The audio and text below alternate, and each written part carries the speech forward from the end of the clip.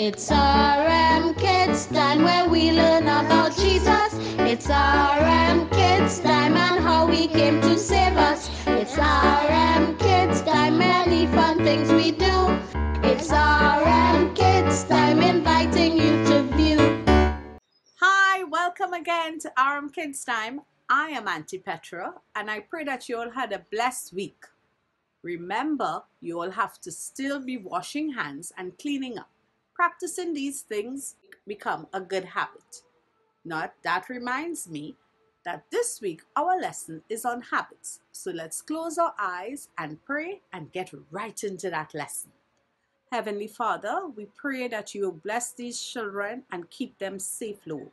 Help them to enjoy this time of our lesson and worship. In Jesus' name, amen.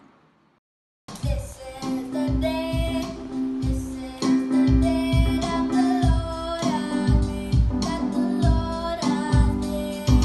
We will rejoice and be glad in it, and be glad in it. Oh, this is the day that the Lord has made. We will rejoice and be glad in it.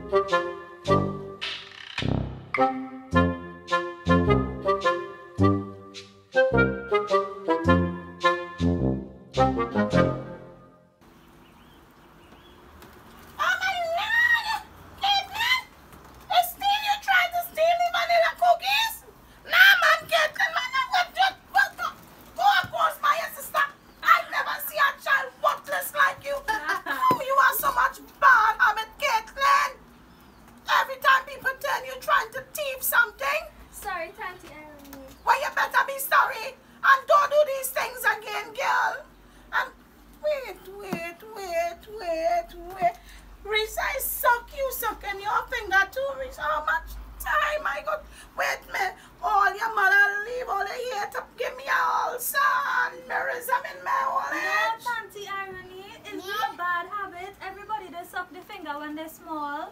So that's not a habit. And I guess thieving is not a bad habit too. All the children pack up a bad habit.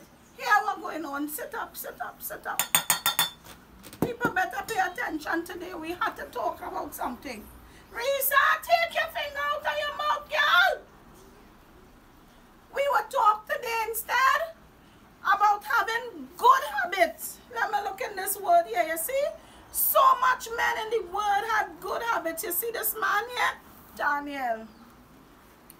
Once we flip, we bound to find people with good habits. Daniel, anybody here ever hear anything about Daniel in the Bible? Yes. Hey, Steve, what you hear about Daniel? He trained lions then. He drink the lion's den? He got thrown in the lions. Oh gosh, oh, they must my ears and walking to Daniel was thrown in the lion's den. But do we know why Daniel was thrown in the lion's den? Because he prayed every day. Hey. So there's no good thing and all. There's still a bad habit, so Daniel pray every day and only every day. So like one time for the day Daniel pray. No. He prayed 3 times. How much time Daniel used to pray? 3 times a day. 3 times? Man, I feel Daniel used to pray more than that too. Daniel used to pray constantly. Morning, noon, and night, Daniel will pray. You understand? Until when, watch me, you know why Daniel was praying so? Daniel was God's friend. Daniel did love to pray to God. And hear me, they set up a thing. Who know the story? What was going on? They set up a thing in the province. They say people have to pray only to the king Nebuchadnezzar. Only Nebuchadnezzar was to be worshipped, and so they set up a statue and say people must pray to he and to he alone, but not Daniel. They say even if you pray to King Nebuchadnezzar, you know what they was going to do? Caitlin, you have any idea? Kill him! Yes, Steve, you know the story, man. They said they would have killed him. They would have killed him dead. So this is how Daniel prayed. And if you doing something every day, and you doing something constantly, and all the time, then clearly this thing going to become a habit. Yes, Steve-o, a habit. A habit is something you do all the time, over and over, until it becomes a part of you. Just like Caitlin with the shame, and Risa, Sucking finger. but Daniel's habit, take out your hand out of your mouth, child. Daniel's habit was a good habit. Daniel loved to pray. And you know something about Daniel's habit? Daniel's habit get him in trouble. And it was the same habit that get him out of the trouble. Man, Daniel habit get him out of trouble in times past, until Daniel get other people out of trouble too, because of his consistent praying. Man, one time the king wanted the wise men not to interpret his dream and all. The king wanted him to tell him what he dreamed. The wise men wanted to freak out, you know, because they said the king deliberately want to kill we, like he looking for new people. But Daniel prayed, and God showed Daniel the king dream and tell Daniel the king interpretation. So what did they, Steve, oh boy? I was praying and crying, so I was falling out here. Well, don't worry about that. Listen to Daniel. So Daniel get them out of the trouble that time. And you know, it's these same men who go to seek to put Daniel in trouble. These same wise men. Because after that, when Daniel was able to tell the king what he dreamed and tell the king the interpretation of the dream, big high position Daniel get, you know. The king make Daniel the right hand man. That mean anything Daniel wanted, Daniel could have get. Daniel had a right to tell people what to do and what not to do. Where to go, where not to go, if, when, and how, and why. And Daniel set up his boys too. Shadrach, I wonder if you know who else would be his boys. Meshach and Abednego. Oh, you know their names good. Yes, them have a different story all on their own. That's a next story for next day. But Daniel set up his boys. Everybody in high position. The other wise men. You know how they start to feel now because they get put out? Jealous and angry. Yeah, well, there was no need jealous. Yes, she said there was angry too. There was vex. There was vex, not regular vex, you know. There was vex to the point where they say, man, Steve, what do you think they're going to do when they get over vexed till a fiery hot? What they wanted to do, Daniel? Steve, you over vexed too? More bad habit, you know? I know. Yes, Risa? He wanted to kill him. Yes, they wanted to kill Daniel. And this is why they set up the big statue and Nebuchadnezzar. What me say? Nebuchadnezzar, they set up this statue and say everybody was to worship that statue. If you didn't worship that statue, you know what they would say? Train in the lion's den. In the den of the lions. Anybody here know what a lion is? Yes. A lion is not a regular animal, you know. A lion is not a mouse, you know. A lion is a big type of cat. Yes, it is. What kind of song a lioness make? Roar. Oh man, that is a roar. That is a pussycat roar. Roar. Yeah, lions is roar, and after lions, roar. What lions does look to do? Eat. Yes, lions want to roar and then bite to eat, according to Steve. Hurt and eat, mash up. But Daniel was not afraid because Daniel knew his God. How Daniel know he God? Because he used to, Prayed. he had a habit of praying. And so even though they threatened to throw lion, Daniel in the lion's den, you see, she watch and just threatened to beat you. And we see what she do? She stick back, she finger and she take it out. Even though they threatened Daniel, Daniel went and Daniel opened back his window. And Daniel still, Prayed. because it had become part of Daniel's lifestyle, Daniel couldn't help himself but pray. And so Daniel threw back his window and Daniel prayed.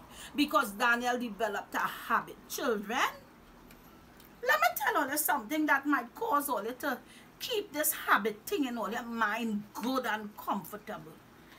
I wonder, we are big people here.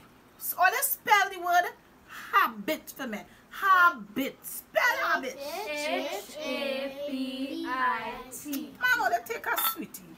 Children could spell habit easy. Just so. Okay, enough for you. You too big for a simple word like habit. I will get my coach if you are extra strong.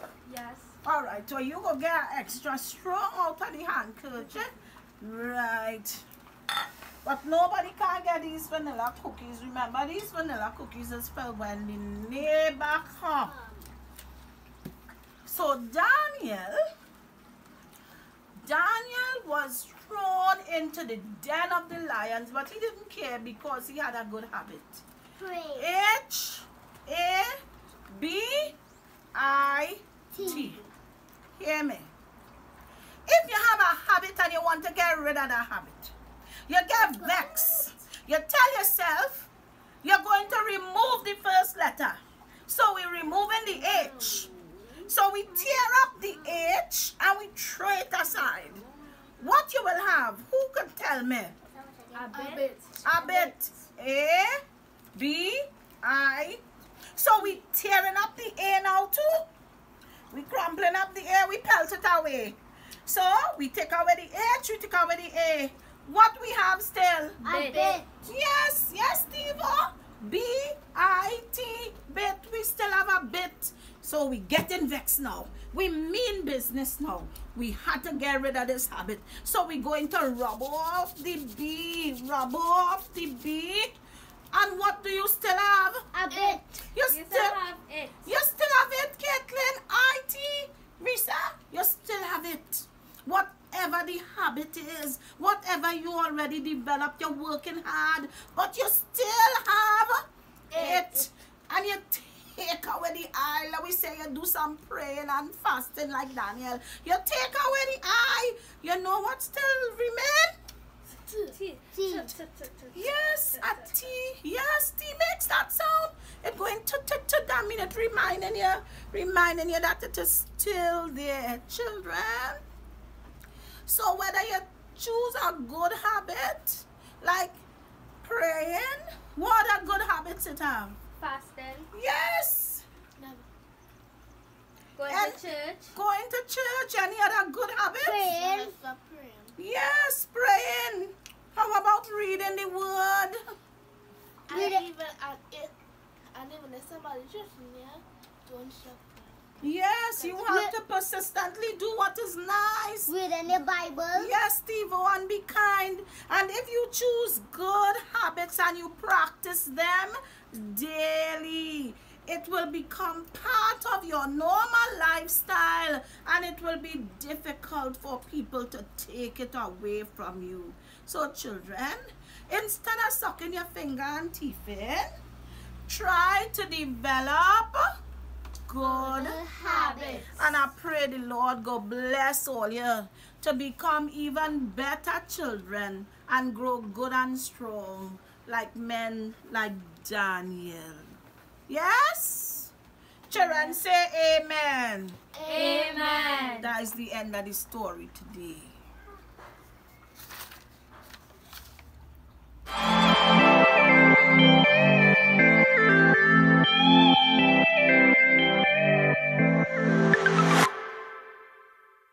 Hi, welcome to Revival Mission Sunday School. I am Maya Miller. And I'm Sienna. And today we are making pizzas. We are making two pizzas, a pepperoni pizza with bell peppers and pineapple. And I will be making a beef pizza with pineapple, bell peppers, and tomatoes. I will be making the dough while Sienna cuts up the ingredients. So first we are going to use 2 cups of warm water with 2 teaspoons of sugar.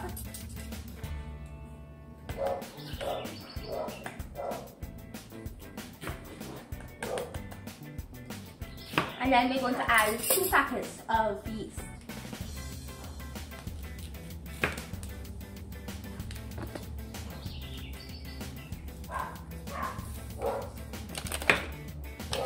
Too thick.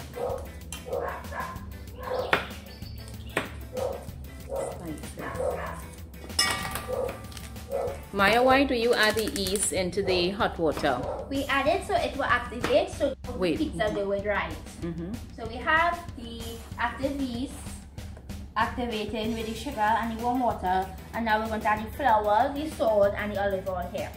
So we're going to add 5 cups of flour. What type of flour are you using? We're using organic split flour.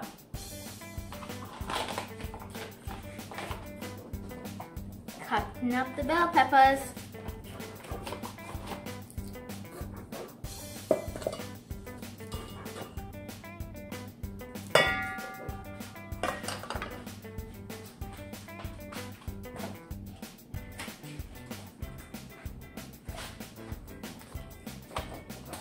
How much flour do we need? We need 5 cups of flour. Okay. Did you double the recipe? Yes, I did. What recipe are you following? From which cookbook? We are following from our Naprima cookbook. Okay.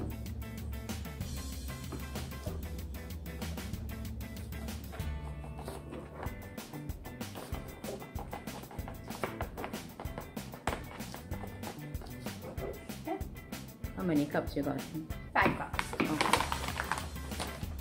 Okay.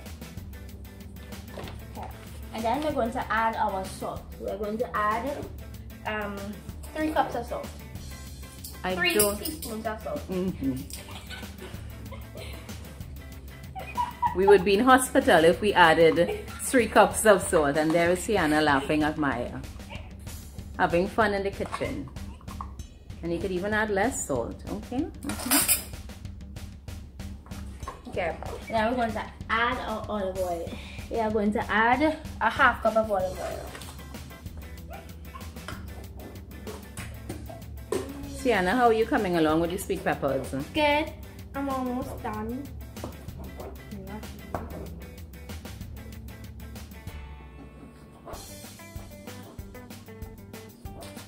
Yeah.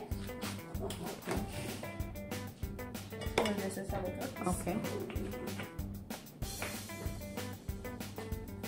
And now it's time to add in our yeast mixture. So like if your yeast does not bubble, that means that your yeast could be expired and you have to try again. So don't add all one time. Give it one final mix before you add it. Okay. Just to incorporate everything. Okay. And also mix the yeast. Mix the yeast together. Ooh. Okay. And add some. Don't add all one time.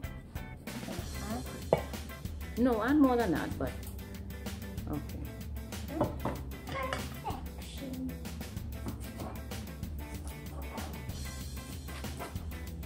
Yep. It's starting to come along.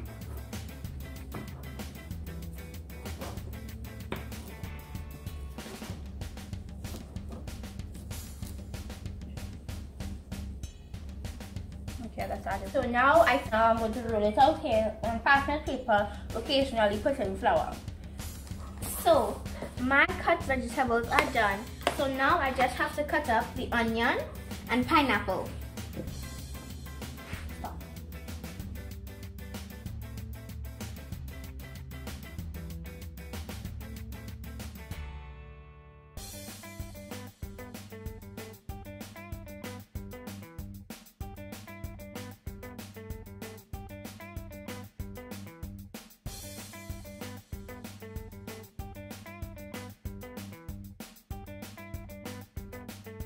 When I finish, needed again. So now we are oven to 325 degrees Celsius Fahrenheit and 180 Celsius. And now I am rolling out the dough in my pan.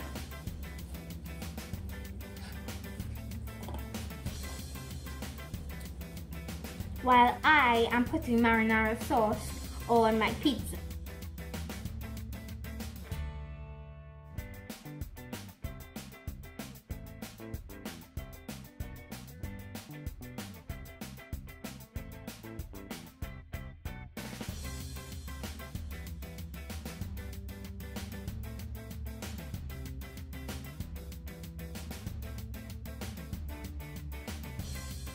Since that we've topped everything, we're going to put it in the oven for 25 minutes. And while it's in the oven, you can tell your whole station. Okay, so this is the final product. And we're now going to dig in. Dig in.